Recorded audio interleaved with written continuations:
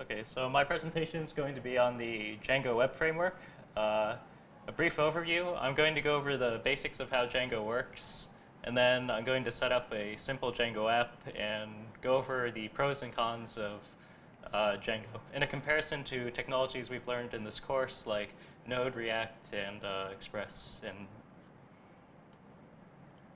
So what is Django? Django is a really popular Python web framework, and one of their big draws is that it works out of the box, and it comes with a lot of features already built for you, so you don't have to reinvent the wheel when you do anything. It follows the model view controller architecture, so the model is just your data, the view is the actual presentation and how the data is displayed when you can see it, and then the controller actually bridges the model and view. So if you're in Django, like how this works is you'll have a HTTP request. It'll go into the URLs first. This is just a file that basically routes where your URL should go. Afterwards, it'll go to your view, and then you can get data from your model if you want, or read and write to it. And then your view will just send back your HTML template. So the app we're going to be building is just a really basic blog. It'll list a bunch of posts on the main page, and then you'll have a page to make a post. So let's get started.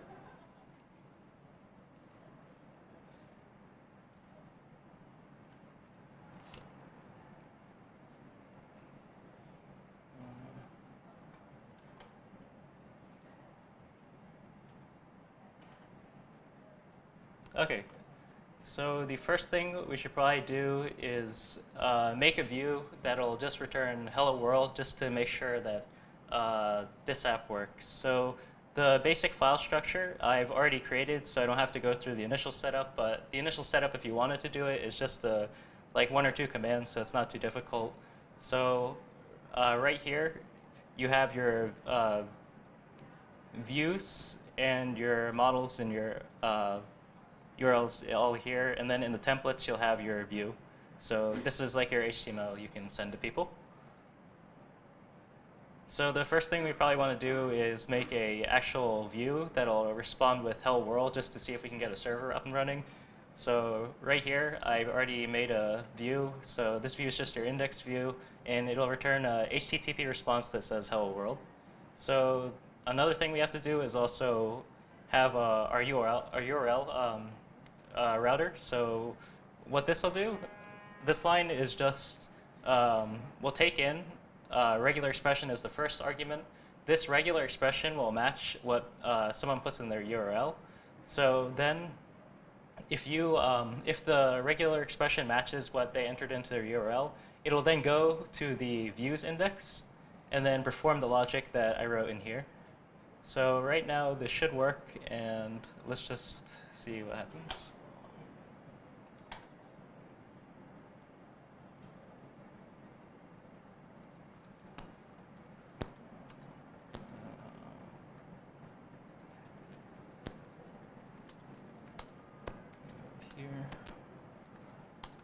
So this is just starting the like a server just to test stuff. It's not something you use in production. Okay. Oh, I named this app blog, so every URL is going to be prefixed with blog, and it looks like it works. So that's like a basic hello world. So the next thing we want to do is be able to actually have blog posts. So we're going to want to make a model for that. So in Django, they already have like a models library you can use, and so I already defined a model here. So a blog post is just going to be composed of text, which is a char field, and also time it was created at, which will be automatically added.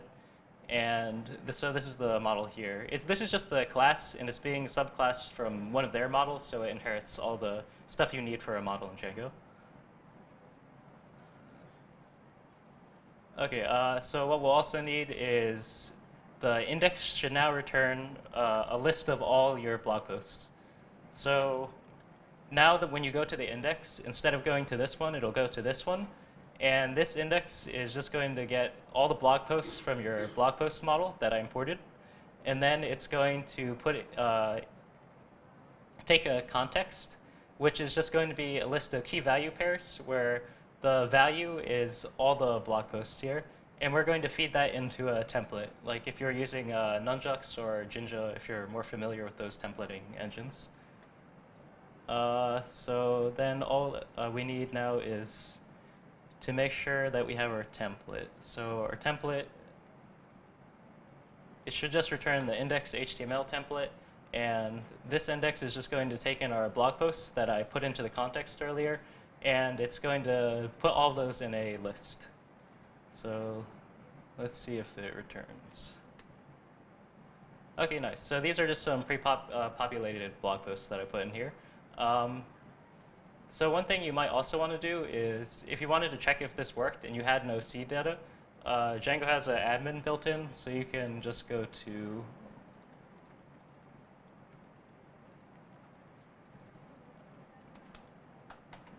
and I already made a user, and you can do that in the command line. It's not too much code. Wrong username. Yeah, so Django already has like users and like user authentication if you want to use that. You have groups that you can use for different users if you want to do that. And also, here's our blog post. So you can really quickly just, if you want to test something, just like make a blog post, and then it should appear here. Okay, nice. So now we just need to be able to post the blog posts. So we're going to need a URL for that. So I'm just going to make a blog post URL that will redirect to a create blog post view. And then this view will actually perform the logic of making your blog post. So before I go over that, I should talk about the forms. So if you have a form and you want to tie it to a model in Django, it's actually not too complicated. So you can just import their model form, and this is a file called forms, and it just has all the forms that you want to use for a project. And then you can take in, this is a class that's subclassing for model form, so it inherits all the stuff that you need for it, and then it has an inner meta class. And then this model says, okay, I want this form to be for the blog post, which I defined in the models here. And then it takes the fields to say what fields you want to be in the form. So all I'm doing in this view is I'm saying that if it's a GET request, just send an empty form back to the user. So you pass the form into the context and just send it into, back to the user. But if it's a post, we're actually going to take in the post data, and then we're going to check if it's valid and save. And this is really interesting because save will actually, since you hook this form up to the model, just make another instance of your model. So you don't have to do too much form validation since a lot of it's already built in. And then if the form post request succeeds, you'll just redirect a blog. So we'll also need our view for the form. And the view is pretty simple. It's just a form. This is where the form is going to post to. And here's the actual form in here that I'm passing in through the view.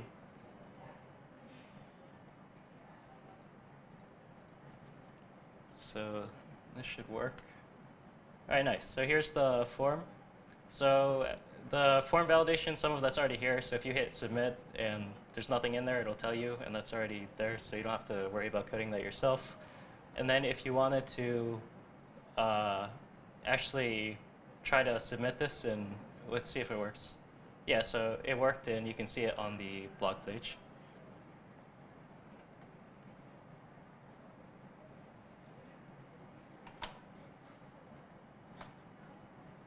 Sorry, I can't see the mouse.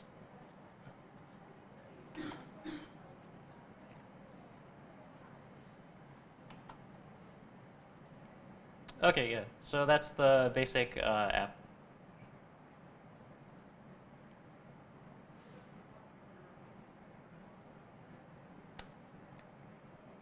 Okay, so what are the pros and cons of using Django? So a nice thing about using Django is that a lot of features are already included, so you don't have to set them up yourself. And a lot of, like, for the model and view controller, they basically have written parts to do each of those things, like the views, the models, and the HTML templating system you can use that they have.